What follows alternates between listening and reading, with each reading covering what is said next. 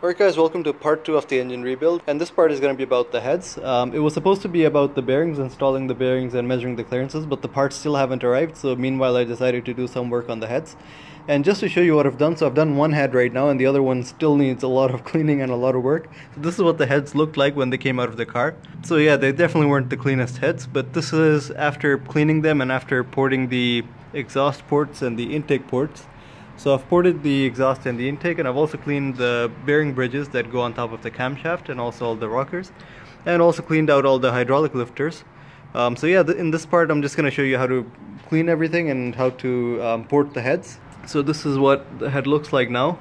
I haven't done the best of jobs on the exhaust because the exhaust is not that important. The intake is actually the more important part, so I've done a fairly okay job on the intake ports. The intake ports actually weren't too bad on this engine to begin with. Like, even if you look at this intake port, the casting isn't too bad. So I don't think it will make the biggest difference on this car porting the intake ports, but still it's something that when you have everything out, it's something that you might as well do. So starting off with the bearing bridges, how to take the bearing bridge apart and how to actually clean it. So for taking it apart, there's these two rods that are running the whole length of the bearing bridge, and they're what holds the rockers in place. So just tap them on one side with a hammer, and once they're loose you can pull them the remainder of the way out by hand.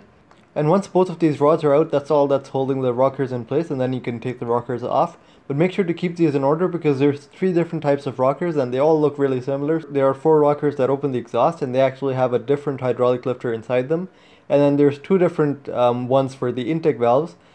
Once the bearing bridge was disassembled, it was time to clean everything. The easiest way I found to clean this was just to dump it in a whole bunch of gasoline.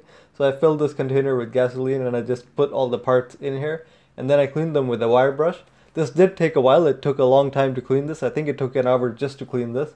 But here's what the results were at the end. So this is what the part looked like before I cleaned it, and this is what it looked like after cleaning it. But I have to say it's more important to clean the inner oil passages inside this rather than cleaning just the outside, because the inner oil passages is where the oil will flow from and go to your lifters and everything. And after that was cleaned, I also did the same for the 2 rods that the rockers go on and also the camshaft. So I cleaned the camshaft and then I blew air through all the oil passages just to make sure that any dirt or anything that's stuck inside the passages comes out. Just to quickly explain to you guys how the oil flows in these heads. So this bearing bridge goes somewhere over here on the engine, and if you look right here on the block, there's actually an oil passage.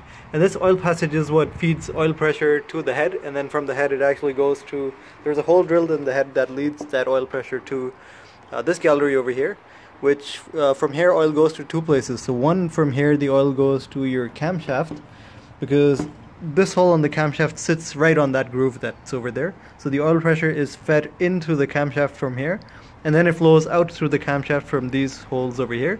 And this is what lubricates your camshaft, so your camshaft doesn't run dry and doesn't start scratching up the bearing bridge or the head. And there's a bolt over here, so like the gallery is open right now, so you can look through the cam because this camshaft is hollow. But usually the bolt goes here, and the bolt is what seals the camshaft, so the oil just doesn't come out of here and it actually goes to all the bearings. The other place the oil goes is in these 2, so there's these tiny holes over here, and from these holes the oil actually goes to these 2 shafts that go in here. And if you look right here, there's actually a hole in the shaft, so these shafts are hollow too. And the oil actually flows into the shaft from this hole, and the oil comes out from these little holes over here. And these holes are what line up with the rockers, because there's a tiny hole in the rocker over there, and there's a groove over there. The groove is just so that when the rocker changes position, it still gets oil. The hole doesn't get covered when the rocker moves to a different position. And there's actually a small line going from here to the hydraulic lifters. So that's how your hydraulic lifters get oil pressure. So the oil pressure comes in from that hole, flows through this rod over here, and then goes through these tiny oil passages and goes to your lifters. And here's how it goes on the rods. Here's how the whole mechanism goes together. So one thing to check for is that your rockers shouldn't have any play when they sit on this rod.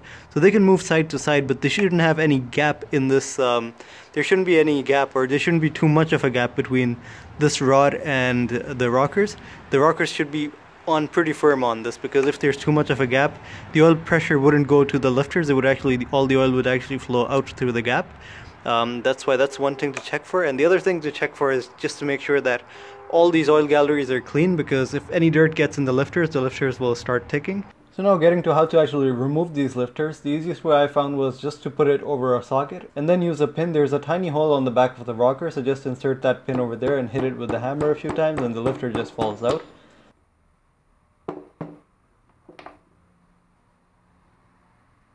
Now I've taken the hydraulic lifters to my basement and I was just cleaning them, and just to tell you how to disassemble these lifters, it's super easy. You just, well, just to show you on this one's already disassembled. You just pull this thing out and this thing just comes off, and then there's a spring inside this. And then this part over here is where that tiny ball valve is. This is the only valve inside the lifter, and this is extremely important that it should work properly, otherwise your lifter will not work. And to disassemble this, you just have to insert a pick on one side and then just take it off.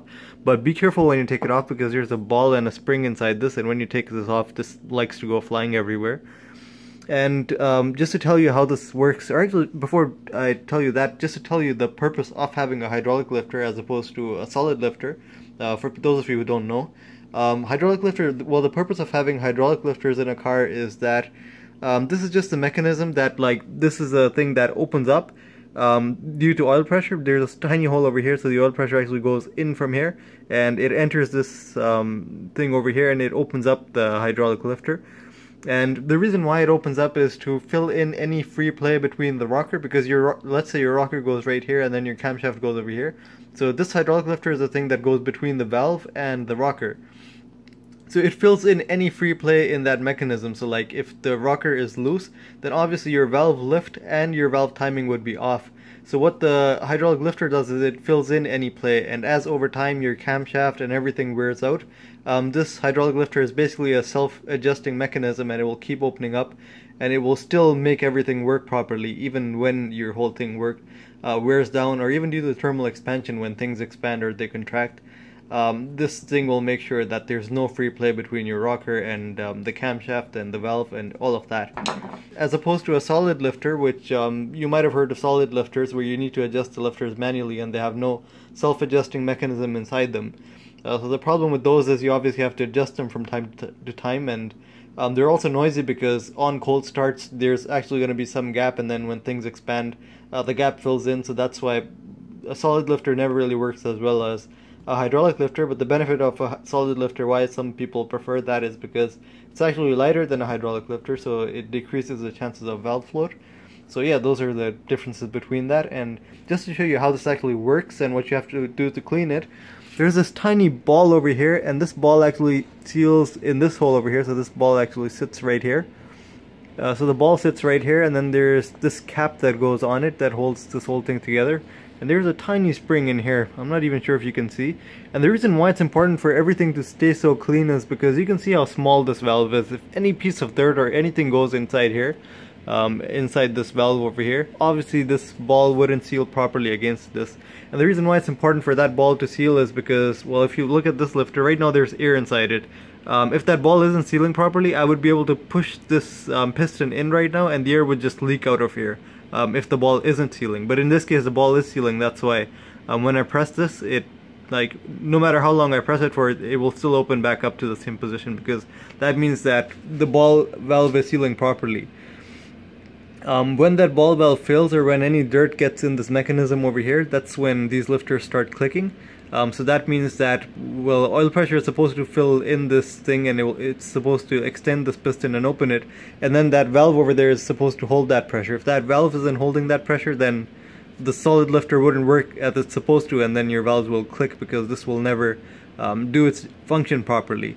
So when oil actually fills in this, you won't be able to compress it like this, because air is compressible but the oil isn't really compressible. So when this is actually in the car and when this fills with oil pressure, it actually extends to a certain position and it actually stays there. And that's what its function is. It's supposed to extend to fill in any free play in your valve and your rocker, and then it's supposed to stay there. And the ball valve actually does the job of making it stay there, because it's going to let oil in, but it's not going to let any oil out of this mechanism. So that's how it works, and that's why it's important to clean it. Now, to actually clean it, what I'm using is, I'm just using WD-40. So I'm just going to spray all this with WD-40, just get all the dirty oil out of there and make sure that everything is clean. And then Tassos actually gave me a tip to actually put 1 drop of oil in there before closing everything back together. So that's all I'm doing. I'm just cleaning this with WD-40, putting a drop of oil in there, and then just putting all this back together. After everything was done with the hydraulic lifters, next I got to removing the valve springs and the valves themselves.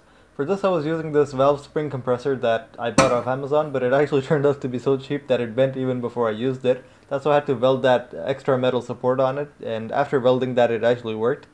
So all you have to do is compress the spring. With this tool you just turn the screw and that compresses the spring, and then you use a magnet to remove that clip that holds the valve in place.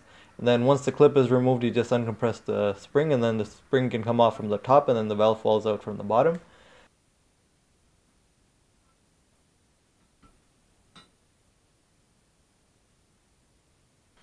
And once all the valves were removed, next I could remove the valve stem seals and also this plate that sits at the bottom of the valve springs. After the head was completely disassembled, I got to the job of cleaning the head. And this also took a while because this head wasn't the cleanest either. So yeah, I just used the same method, just put it in a whole bunch of gasoline and just cleaned it with the wire brush. And here's what the head looked like after an awful lot of cleaning. Once the heads were clean, I could finally get to porting the heads. The tools I'm using for this is just a Dremel with... started off with this one. This is the cutting bit I'm using. This is to enlarge the ports just by a bit.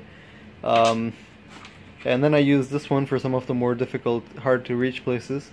And then after that I just sand the surface to basically make it more perfect, to get rid of all the edges that this thing leaves, the cutting bit leaves. And then finally I use this bit for polishing. I'm just using a polish in this, a metal polish, and then this thing. So yeah, I started off by that cutting bit. That was just to get rid of all the uneven casting that the intake manifold comes with. And also to enlarge the intake port slightly, I enlarged the intake port by 1.5 millimeters and the exhaust port by 1 millimeter. I don't think enlarging it would make a big difference unless the intake manifold or the intake runners are also enlarged by the same amount. But when you're getting rid of the rough casting, that's something that you'll end up enlarging the port anyways. After I was done with the cutting bit and I got rid of all the casting marks, next I used the sandpaper to just clean up all the rough edges that the cutting bit leaves. And after using this sandpaper, since I didn't have one of those finer sandpapers with the Dremel, I just used the regular sandpaper and just sanded the rest of the surface by hand. This was to get rid of all the deep scratches the coarse sandpaper leaves.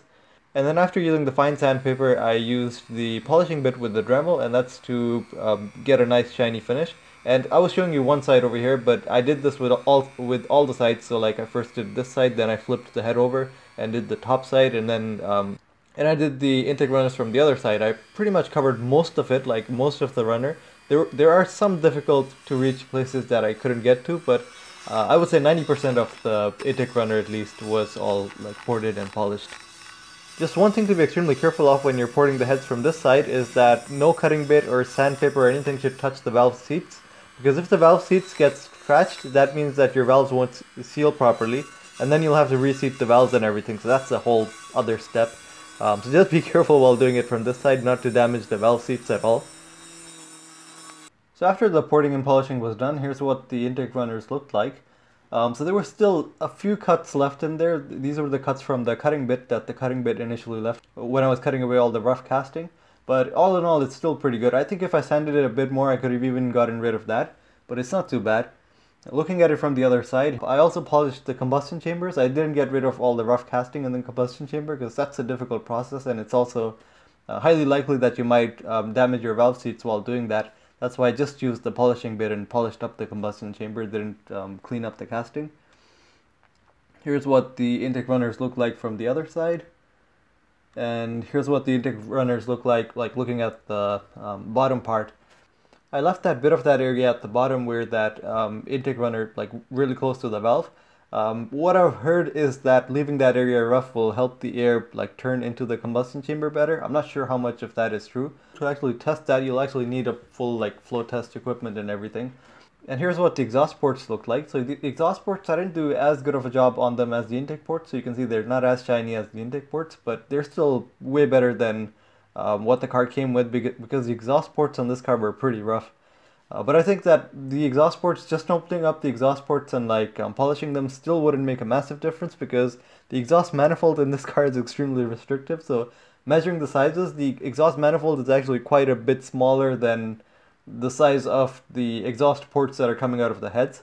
So the exhaust manifold is still going to be quite a bit restrictive. I think to make the best of these changes, I'll need to go with a much larger exhaust manifold too.